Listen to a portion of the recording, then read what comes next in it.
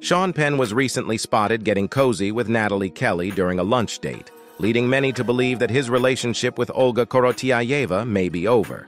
The two were seen laughing, holding hands, and sharing intimate conversations, suggesting they might be more than just friends. Penn and Korotyayeva had been together for 5 years, and they last appeared happy and affectionate in public in July 2023.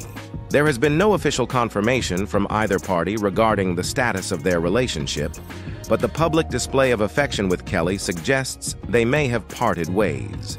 Penn has a history of dating high-profile women, including Robin Wright, Charlize Theron, and Scarlett Johansson. It remains to be seen whether Penn's relationship with Kelley is just a fling or something more serious.